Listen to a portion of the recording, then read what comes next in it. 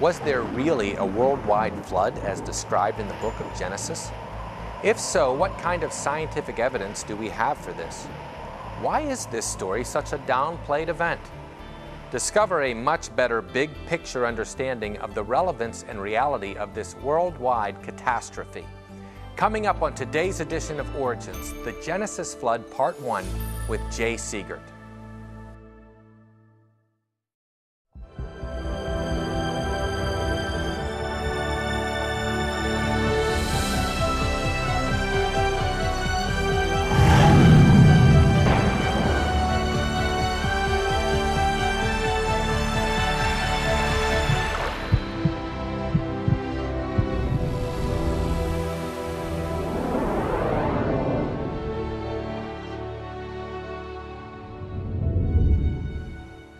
Hello and welcome to Origins. I'm Ray Heiple. It's an honor to be your host today. During this program, we showcase interesting guests who present evidence from science along with other important facts validating the truth of creation and the accuracy of the Bible. Today's guest, J. Seegert, is an author and international speaker and holds degrees in both physics and engineering technology. He currently serves as the managing director of the Starting Point Project, which defends the Christian worldview. And he is also the president of Logos Research Associates. Jay has been speaking on the authority of Scripture for over 38 years.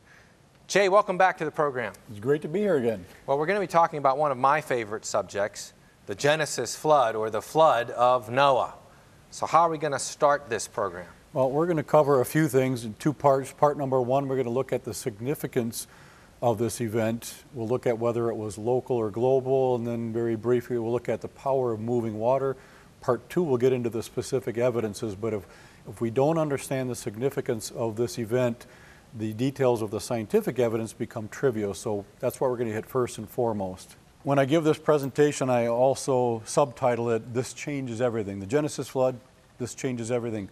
Sounds kind of sensational, but it's really true. If we truly understand this event, it changes most of what we've been taught through especially public school systems about the history of the earth and about history in general. We're not going to be focusing on creation and evolution in this particular talk, but it does affect that drastically.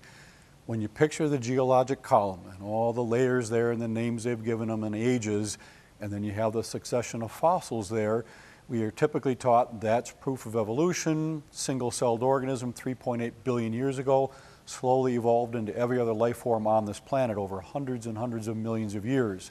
Well, if these layers were not laid down slowly over hundreds of millions of years, but they were deposited catastrophically in the Genesis flood, that destroys the foundation for the whole idea of evolution. It just absolutely could not have occurred. So secular geologists are not even going to give consideration whatsoever to a global flood. And it seems like we can understand that. I mean, everything that they're saying, all that time that they need and the layers, if the flood did it in a year, basically, right? Then we get rid of the 3 billion years or whatever, and suddenly people aren't going to be trusting them very much anymore, I wouldn't think. Absolutely. They cannot give up that time frame. And we're also going to tie this into prophecy. This is pretty interesting. In 2 Peter chapter 3, Peter is writing almost 2,000 years ago, and Peter is specifically talking about the end times, the last days. And most of us probably feel that we're living in those days. And Peter is specifically referencing the skeptics of our day who are doubting the return of Christ. So that's the context for this passage. And Peter says that these skeptics, they deliberately overlook, King James says they are willingly ignorant of two major things. Now, you would expect those things to probably be something spiritual if they're doubting the return of Christ. That's not what Peter says. Peter says, number one, they're rejecting the Genesis creation account, and number two, they're rejecting the Genesis flood. That might be a little bit confusing. Like, what does that have to do with people doubting the return of Christ? Well, by rejecting the Genesis creation account, they're rejecting God as the ultimate authority of everything. He created everything. He sets the rules. People don't want to be under his authority. By rejecting the Genesis flood, what was that? That was God's judgment on sin. Most people don't see themselves as these sinners who need judgment. They reject that. Because of that, they're going to reject the return of Christ because that represents a second judgment by God, This time it's going to be by fire. That's why the skeptics of our day who are doubting the return of Christ are doing so, because they're rejecting the Genesis creation account and the Genesis flood. How significant that the Scripture shows that very point on which, unfortunately, many Christians are willing to compromise and think maybe it's not really that much of a compromise. Well, we don't have to worry about whether or not God created the world and whether or not Noah's flood was a global flood or if it ever happened. We just have to tell people about Jesus. And Peter's basically saying if you lose creation and you lose the flood, they're not going to hear the message about Jesus. Yes, and even today, not only secular scientists reject creation and the flood, many Christians reject creation and the flood. Oh, God's the creator, but he didn't create it the way Genesis says, and there wasn't really a flood because secular scientists don't believe in it, so we can't believe in that either. So that takes us back to the Garden of Eden, and something that was very important. Satan came into that garden and started messing with Eve and said, did God really say? Did God really say you can't eat of any tree in that garden? Well, God didn't say that. He said you can eat of any tree in that garden except for one. So Satan misquoted God, twisted his words, took it out of context, and got Eve to doubt the authority of God's word. His plan hasn't changed at all today. He's getting people today to doubt God's word, even many Christians, unfortunately. And today, we've pretty much lost our moral compass. Things have always been getting worse slowly over time, but pretty much the wheels have fallen off and everything has gone upside down. And Jesus talked about the last days. He said, for as it were in the days of Noah, so will be the coming of the Son of Man. He said when he himself is going to return, it's going to be like it was in the day of Noah. Well, what do we know about the days of Noah? The Lord saw that the wickedness of man was great in the earth, and that every intention of the thoughts of his heart was only evil continually. And it grieved him to his heart. So the Lord said, I will blot out man from whom I have created from the face of the land. But Noah found favor in the eyes of the Lord. Things had gotten so bad that God said, that's it, I'm going to judge this planet, I'm going to wipe them out, but he spared Noah and his family and 2 of each kind of animal. Well, today, things have gone upside down. We're dealing with so many issues. It's not that any one of these is too hard, they're overwhelming the system. It's like the guy on the stage trying to keep all the plates spinning. We're running around trying to deal with all these things when we should really be focusing on our starting point that would give us an authority to respond to each of these issues. So very quickly, we're going to talk about how did this happen, this leading into rejecting of the Genesis flood. Quick history lesson for us. Many people come down pretty hard on Darwin. They say, oh, he invented the idea of evolution and changed everything. No, he didn't invent it. He just popularized it. It had been around for a while. But he didn't do that in a vacuum. He didn't wake up one day planning to play tennis, but it was raining, and so he said, oh, I guess I'll write the origin of species. Things were going on prior to that. We'll start out with James Hutton. James Hutton is considered the father of modern geology, and this is what he said. The past history of our globe must be explained by what can be seen to be happening now. No powers are to be employed that are not natural to the globe, no action to be admitted except those of which we know the principle. This became known as something we call uniformitarianism. When you try to explain the physical feature of the earth, you can only refer to things we see happening today, wind and rain and a little bit of erosion, nothing supernatural, nothing catastrophic. This was a philosophical decision to do that. It wasn't a scientific conclusion. The year Hutton died, Charles Lyell was born. He was a lawyer, then later became a geologist. He piggybacked on Hutton's work, and he wrote a 3-volume series of Principles of Geology. And he admitted his goal in writing these 3 books was to free the science from Moses. What does that mean? Well, Moses talked all about creation and the flood. He said we need to get away from that in science and just look at these natural principles happening over millions and millions of years. You know what's interesting about that, Jay, is that he's admitting that at least until the middle of the 19th century or so, science did affirm Genesis, did affirm Moses, did affirm the flood, did affirm creation, and his job was to move it away. So, not that long ago, science was saying, yeah, there was a God, there was a flood, and it sounds like, at least from what we see, that he was pretty successful in reaching his goal so far. Right. Yeah, science was birthed out of the Christian community. It owes its origins to Christianity. But even Jesus referenced this. He said, for if you believed Moses, meaning the whole creation flood account too, you would have believed me, for he wrote of me. But if you do not believe his writings, how will you believe my words? Jesus is saying, why are you going to listen to what I have to say if you're rejecting what Moses said, because Moses even talked about me? And so what happened was Charles Darwin took the first of these 3 books with him on the Beagle on his famous voyage. And he concluded if these 2 guys could explain the physical features of the earth by natural processes operating over these newly discovered millions and millions of years, he, Darwin, maybe could explain the variety of living things by natural processes over millions and millions of years. So he writes The Origin of Species. And that's the backdrop of what's happened in history. Wow. Even today, it's, I think, gotten in within the Christian society. This is from February 2021. Noah and the flood.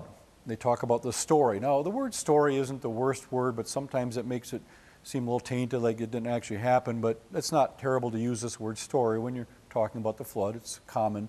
But further down, they say, even if it didn't happen, it's a true story.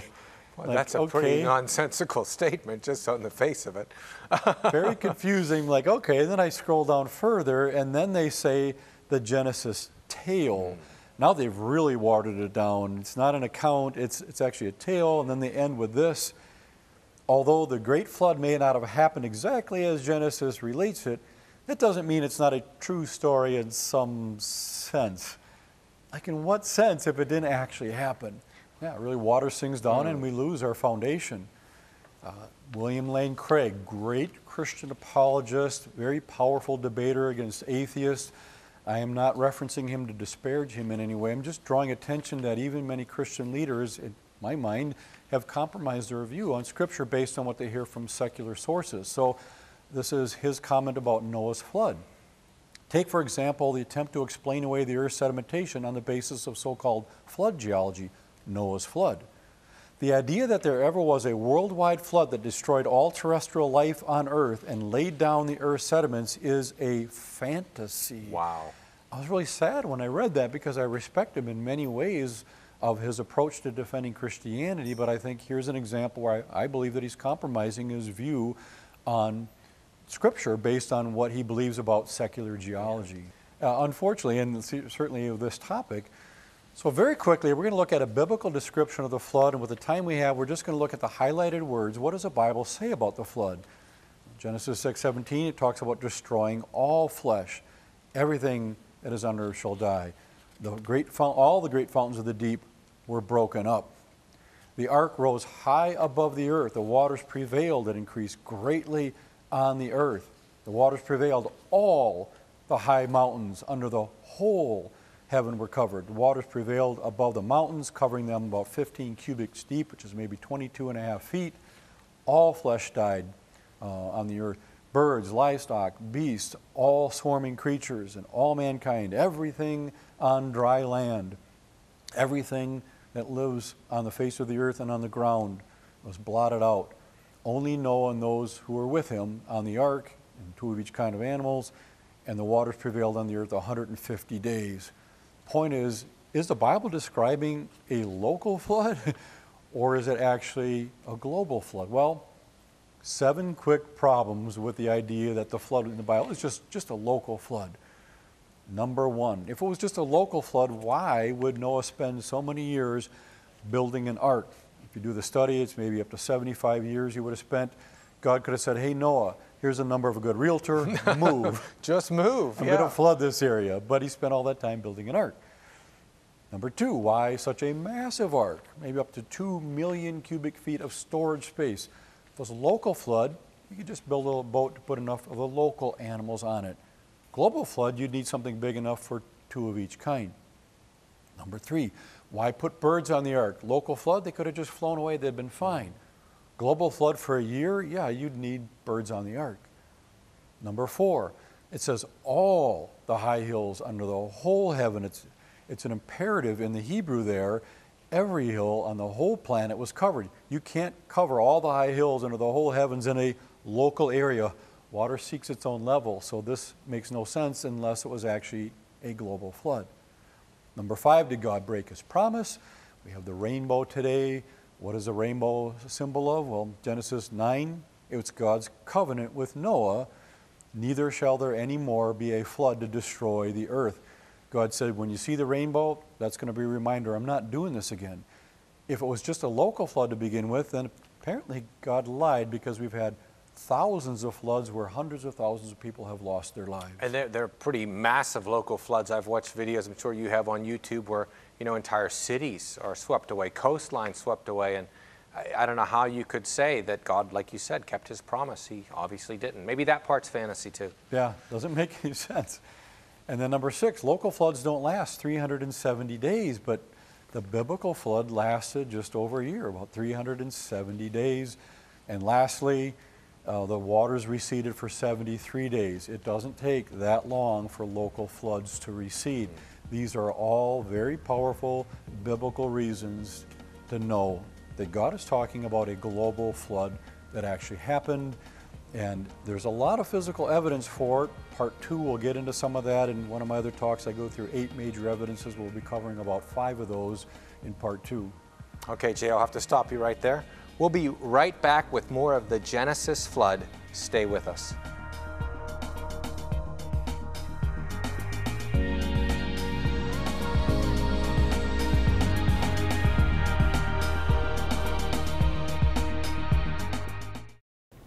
We hope you're enjoying Origins TV. It all started at Cornerstone Television in Pittsburgh, Pennsylvania. We've been producing new episodes for over 37 years now. We praise God for the success of the program and are excited to introduce you to Origins and to us. If you're interested in watching more episodes of Origins, you can find them on our YouTube page. Simply go to YouTube and search Cornerstone Television Network. Click the like and subscribe buttons, then you'll find the best episodes of Origins in our playlist. You can also visit our website at ctvn.org/origins. One more way you can stay connected with us is to subscribe to our free monthly Hope Today newsletter, which you can do from our website. And if you have any questions, call us here at Cornerstone Television at 888-665-4483. We'd love to connect with you. Thank you for watching.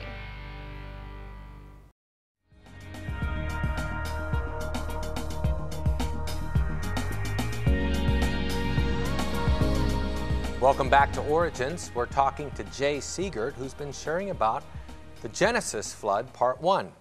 Jay, you just got done showing us 7 problems with a local flood, and we read the scripture account, and you had it on the screen. It seems very clear that it was a global flood, and yet, as you showed, so many professing Christians try to somehow get from that text a local flood. They have all this, I don't know, desire to prove or to try to show or satisfy the Bible with a local flood. Why this effort? Why do they do it when there's all these problems and the Bible is just so plain?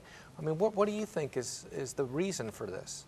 Well, they consciously or subconsciously first go to other sources for truth, academic society, geology, astronomy, whatever it is, and they just accept that as true, and then they go into God's Word to try to figure out, well, what does it really mean? Knowing what I know now, which is kind of backwards, we should really start with God's Word and use that to better understand the conclusions of some of the secular geologists and astronomers, and they want to please man more than God, which Scripture warns us about, so they don't want to just take Scripture for what it says, because they would lose the approval of the academic society.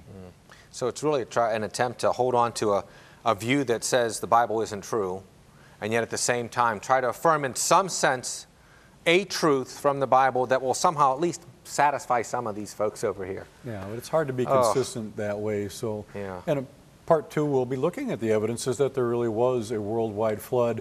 But before we get there, we're going to finish up this part looking at the power of moving water. Okay. Even a small amount of water can do a lot of damage. I'm just going to bring up 2 quick examples.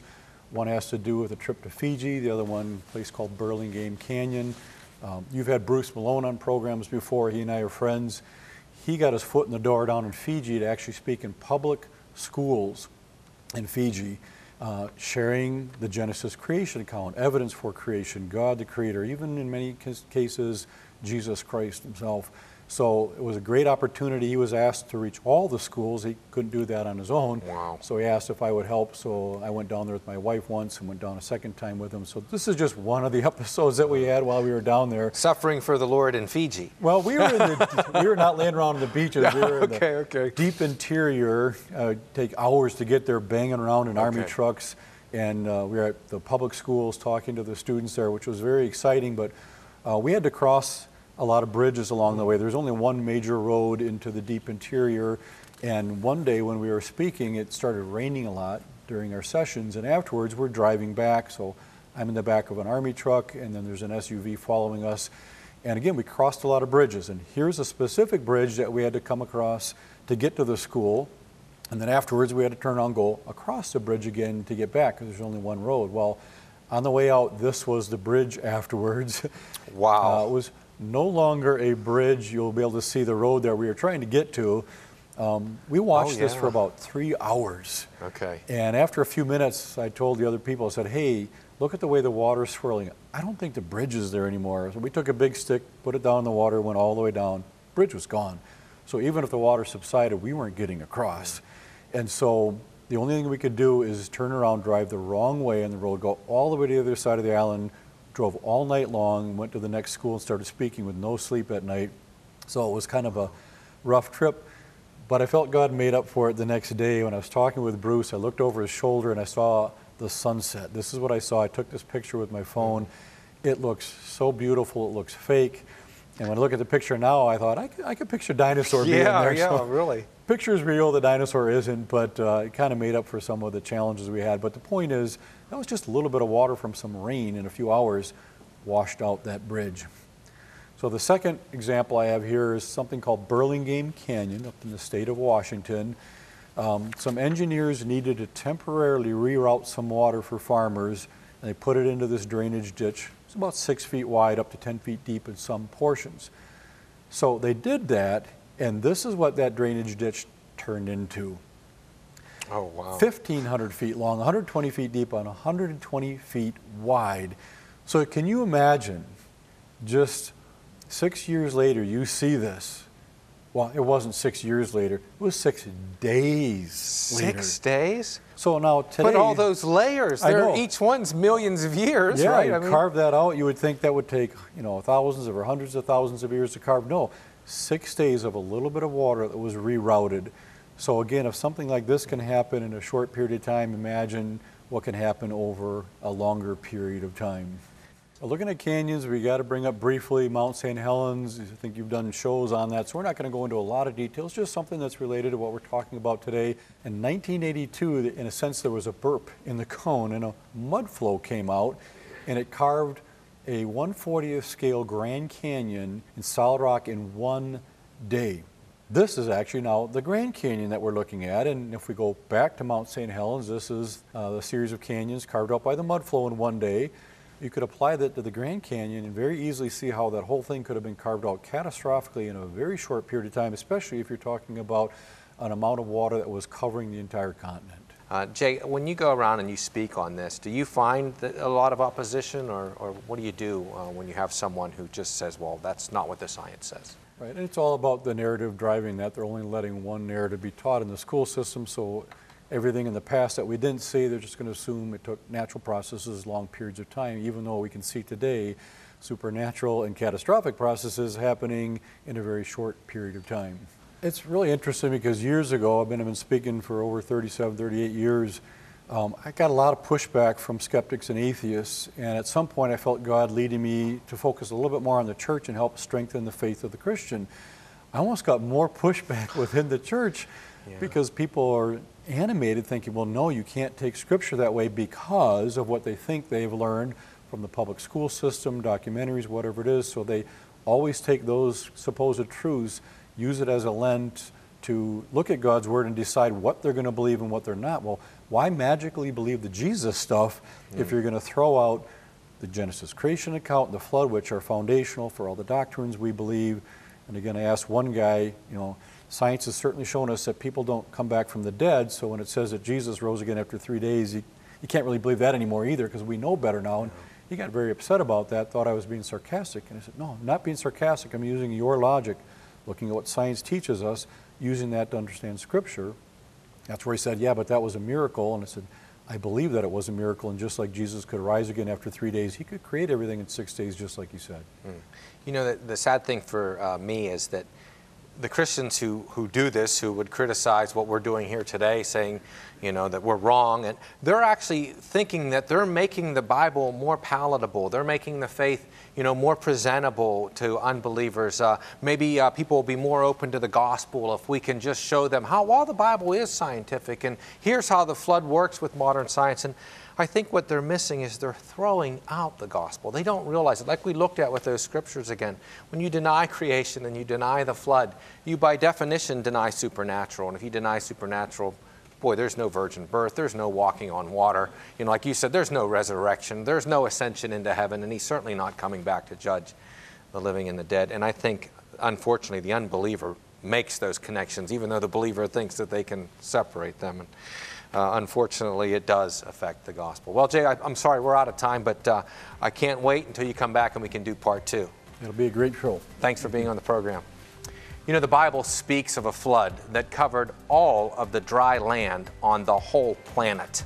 That changed and shaped the whole surface of the earth. Because of the pressure of modern scientific theories, many professing Christians deny that flood occurred. They mistakenly think they can reject the supernatural creation and global flood and still have the salvation of Jesus. But their compromise has resulted in an unprecedented age of skepticism and unbelief, just like the Bible said it would.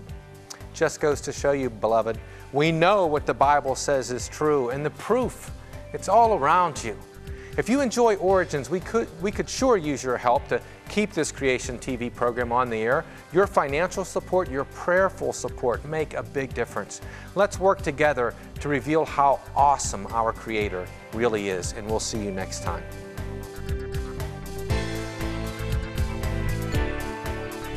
Thank you for watching this edition of Origins.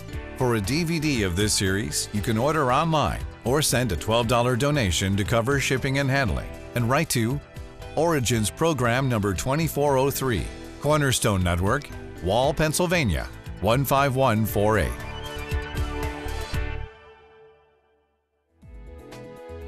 This presentation was made possible by the faithful prayers and financial support of you, our Cornerstone family.